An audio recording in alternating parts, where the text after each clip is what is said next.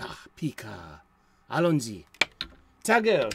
Je parle un petit français. C'est vrai, c'est vrai. Hey there, welcome back. Once again, it is time for the golden age of DC Comics, 365 days, where I take this well-loved hardcover coffee table book given to me about 2 decades ago by one of my best friends. This book has been surfing my coffee table ever since and has been a constant source of comic book shop style conversations, the kind I wish to recreate today here with you. That's right, you. Thank you so very much for tuning in. You are the most important part of our show, the most important ingredient in our recipe here. This conversation that we've been having all year long.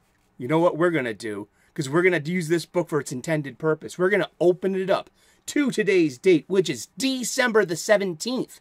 We're going to look at some comic book art of an antediluvian age. We're going to read the blurb, and then we're going to talk about comic books, because we are going to talk about comic books every day for the rest of the year.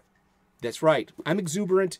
I'm sharing my ebullience with the internet and the world. This is a 2004 Abrams publication, written and curated by Les Daniels, Chip Kidd, and Geoff Spear. I like to pimp this book because I left the link to its Amazon page in the description, where you can get your own copy.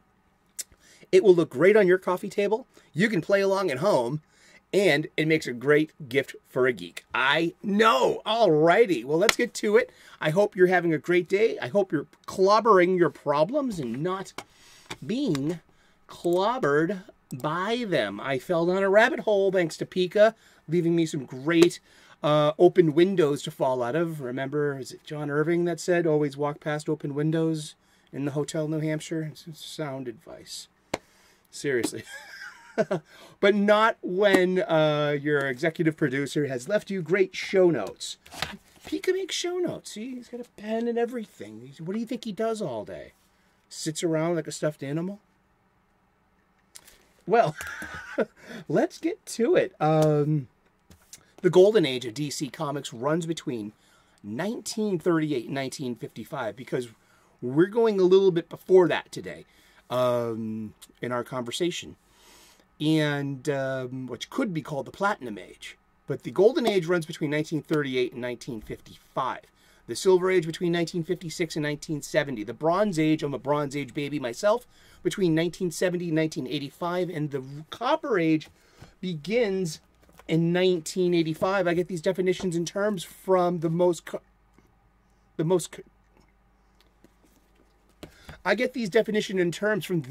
current edition of the Overstreet Comic Book Price Guide. This is the 52nd edition, made for 2002-2003. I'm also getting How to Grade Comics, the Overstreet publication, and these are going to be important parts of the show going forward next year when we've run out of days in this 365 days book. We're moving on to floppies. We're going to be talking and celebrating about our love of comic books and the floppy itself. Now, trade paperbacks are cool and all, but I love the publication. I love the magazine. I love everything about a comic book. And the older, the better sometimes, in my humble opinion. So, yeah, I get these definitions in terms of the ages from the glossary. You guessed it, of the most current edition of the Overstreet Comic Book Price Guide. There's a link in the description to the last year's page. I have to update that. I will be doing that shortly. Thank you so very much for tuning in. Let's get to it. We're going to open up to today's date, December the 17th. And, yeah, it's a slow news day. Spinner rack. Talk about the next show, which we're going to do. But we got the whip-wielding Mr. America and his sidekick, Fat Man. Yeah, it's a slow news day. So we're going to be talking about something else shortly. Yeah. Art by Bernard Bailey from Action Comics, issue number 51, August of 1942. And remember, America had just entered World War II, but in the Pacific Theater. America won't kind of officially enter the European theater until D-Day in 1944. World War II has been going on since 1939. And Westerner Tex Thompson, who reinvented himself as the costume hero, Mr. America, later teamed up with Fat Man for a series of adventures. For a brief period, they were known as the Americamandos. Dun, dun, dun. Then Tex took the more fashionable Americamando moniker for his own, and poor old Fat Man was reduced again to being merely fat. He eventually drifted away and left Tex to his own devices. I believe he actually ended up in Batman in the 50s as a kind of a body positive comic relief and foil in some of those wackier Batman editions. So yeah, that's the let's be consistent. Let's look at the art. All right, it's one panel. It's a zoom up of one panel. And we've got some dialogue from the police officer here. Great work, boys. Drag that wreck off to jail and tell the newspapers it used to be called The Framer. Dun, dun, dun. And look, he's in a business suit. He's sharp looking there. You know what I mean? There's something about, gangsters in suits, right? Any resemblance to a human being is purely coincidental. I embellished that. I threw in an accent, too. Why not? I mean, I do voices. It's a tough time to do voices. It really is. Oh my gosh, ask a voice actor. But that's all we're going to have, yeah, I mean, like I said, slow news day. I was in a conversation on another channel with a good group of comic book minded friends and individuals that congregate and talk comics. I'm blessed. So are you. So are we. We often see each other in the live chats in other shows, and it's always good to see you all out there. And, my buddy James Harris brought up the BDs of Europe because the BDs are bande dessinées of Europe, and these are the European comic books going on across the pond. See, James is in Japan and is going all over Europe too in his travels, but he's lived in Japan for 20 years. He's an American, and he lives there in Japan, and he was talking about the bande dessinées and and there was like being translated into Japanese and sold on the Japanese market. So it's kind of like the reverse engineering what we consider manga. I got plenty of manga around here somewhere. It's just not in arm's reach. I just got the newest edition of Dragon Ball Super number 17. I've been reading Dragon Ball for 25 years or more. It's wonderful. It's actually been a long, strange trip. But these print publications, these sequential art, stories from more than just our culture. Now, America may have innovated the classic superhero as we know it today, starting with Superman in 1938, beginning of the Golden Age, with Action Comics #1. Superman, the trunks, the cape, the powers, the unbelievableness of it all. And then comes Batman. And then comes Captain America over at Timely Comics. There was Namor already and the Human Torch. So there was just... as I forgot to say, what goes great with a coffee table book and a coffee table talk? Well, I need more coffee, but pull up a chair to this coffee table. We're going to start talking about comics, and specifically European comics, the BDs, bande dessinée. And yeah, I took French in high school. I retained a lot of it. I love working with my Haitian coworkers because they speak Creole and I can speak French to them. And it's a good excuse to speak French to keep in practice. I speak bad French, but I got a good accent. I know that much. One time I was in Montreal, in Quebec City. Old Quebec City, and the Frontenac Hotel, there's the river's right there, and there's a little esplanade, and on Saturday mornings, I guess, they have something called the Bouquiniste, which is like second-hand books being sold at market, like in an outdoor fair, and I picked up probably about 12 Dragon Balls, and French edition too, which were great because it was interesting because they were read traditional Western style from left to right. So all the pages were like just flipped. So Goku's insignia is always on the wrong side, and it's flipped. but it didn't edit out cigarettes, violence, bloodshed, or nudity. And it kept the original. So there's something always lost in translation, in the adaptation, and trying to clean it up for someone else's culture. Things that are appropriate in Japanese may not be appropriate in America. Therefore, things are tinkered with along the way. But bandas and A's, I mean, so yeah, James brought up the bandas and A's because we were just talking about comic books, and I feel that I'd be remiss if I never brought up bandas and A's in this great grand comic book conversation that we're having here today with each other. What are some of your bandas and A's? You know, I want to talk about Tintin, and also I liked Asterix as well. But I feel that, and also something like Blueberry by Mobius, you know, Jean Giraud. I mean, gosh, that's such a wow. I mean, I love European comics. I mean, they always were a little bigger, bolder. I mean, this is Meta Barons by Jodorowsky and Jimenez. This is amazing, mature, violent, graphic, kind of. You know, there are levels to unpack. There's a savagery that you'd only see in something like Heavy Metal magazine or old Conan magazines. But bandas and A's, I want to talk about Tintin for a minute. And while I was looking at this, I fell down some rabbit holes that Pika left open, walked past open windows. But I got open windows right here. And I was, I'm going to talk about Tintin for a minute. Tintin started in 1929. So it predates the golden age of comic books by a decade.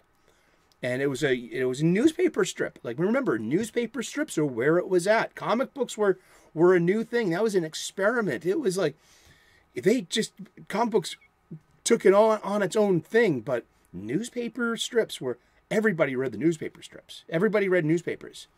So in Europe, you know, we all know who Tintin is. Tintin the Adventurer by Hergé. Tintin has a series of 24 bande dessinée albums created by Belgian cartoonist Georges Remy, who wrote under the pen name Hergé. The series was one of the most popular European comics of the 20th century. By 2007, a century after Hergé's birth in 1907, Tintin had been published in more than 70 languages with sales of more than 2 million copies, has been adapted for radio, television, theater, and film. And you know where I'm reading from. I'm reading from the wiki. ATSD, the wiki. Okay, that's my Rich Evans tribute. I love Red Letter Media. I love you, Rich Evans. I love you, Jay, Mike, everyone else too. You know, the other guys. Oh God, I can't remember anyone's name right now. But it was first published in January 10th of 1929 in Le Petit Vingtième, the Little 12th, the Little 20th, a youth supplement to the Belgian newspaper Le Vingtième Siècle, the 20th century. This is the Belgian newspaper, yeah. The success of the series led to serialized strips published in Belgium's leading newspaper, Le Soir, the evening, and spun into a successful Tintin magazine. In 1950, Hergé created Studio Hergé, which produced the canonical versions of 11 Tintin albums. The series is set during a largely realistic 20th century. Its hero is Tintin, a courageous young Belgian reporter and adventurer, aided by his faithful dog Snowy, Milou, in the original French edition. And he's got this whole cast of characters, and it's just adventure. It's early 20th century European adventures. Trains, overcoats, espionage, this and that, the other thing. Cliffhangers, and humor, and pathos, and tension. Just I need to catch up on Tintin. I need to go get some Tintin in French. And I need to challenge myself to read. I can read French. Assisted, I need a dictionary, but it's a good excuse to get a French to English dictionary. I might have one somewhere. But, like, you know, you ever read L'Étranger by Albert Camus? I mean, in its original French, I mean, it's more moving. It just, there's something lost in translation. Like, if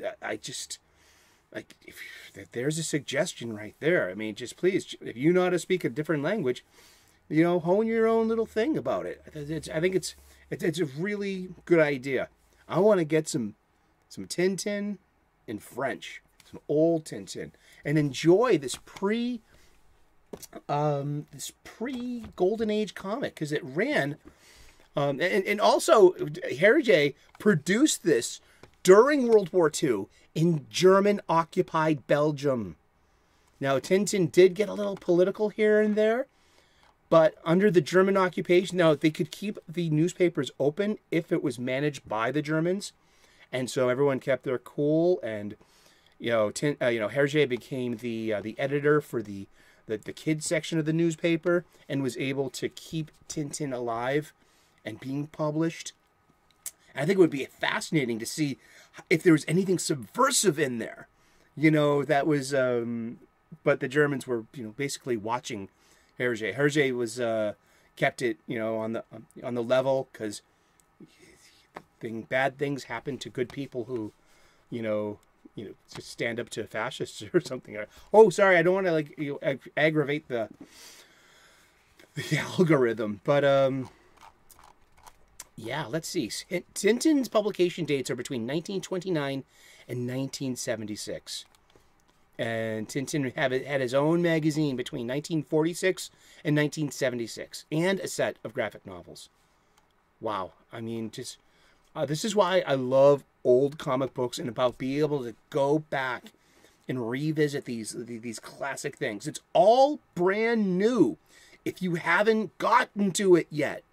And I love that there's always something new to read, even if it's old. And while I had all these open windows, I should be walking past, right, Pika? He brought up the Katzenjammer Kids. Now, this is an American publication that ran between 1914 and ran up until, I'm sorry. It had a predate here too. Its launch date was in 1897. The Katzenjammer Kids. Its end date was January 1st of 2006. Wow. And this was one of the longest running comic strips ever. Wow, that's amazing. Now, the Katzenjammer Kids was inspired by a children's story of the 1860s.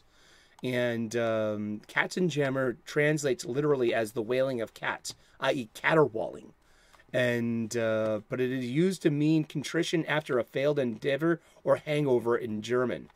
And so the Katzenjammer Kid, I'm reading this from the wiki. I'm trying to the characters and stories. There were 3 brothers in the first strip, but it was soon reduced to 2. It was about Hans and Fritz, twins who rebelled against authority, particularly in the form of their mama. Der Captain, a sailor who acted as a surrogate father, and Der Inspector, a long-bearded school official. And I remember just seeing the Katzenjammer Kids are part of my cultural literacy, part of my comics cultural literacy too. I remember the Katzenjammer Kids being part of the daily and Sunday funnies in the newspapers, back when newspapers meant something. Seriously, everyone read newspapers. Only few people read comic books. And it's why comic books too, like, it's along the way that these things get destroyed. I mean, if they didn't sell in the newsstand, they would get their covers ripped off and sent back to the publisher to be returned to pulp and to be made into new comic books, new magazines.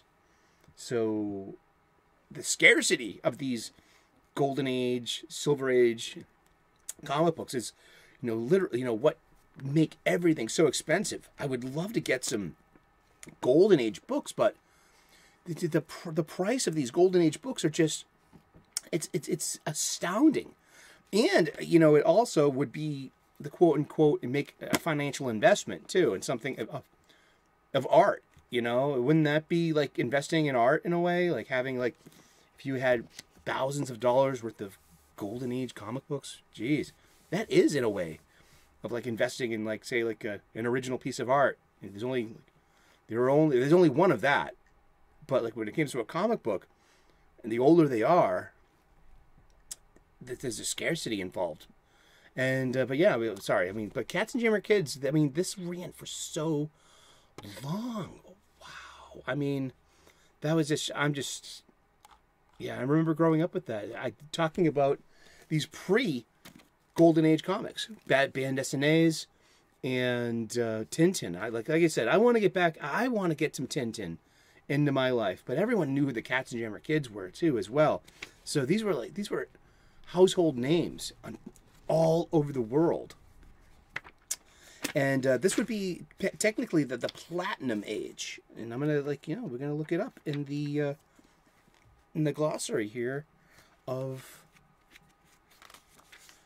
the most current edition of the Overstreet Price Guide. Yeah, this is the, I'll read it to you here.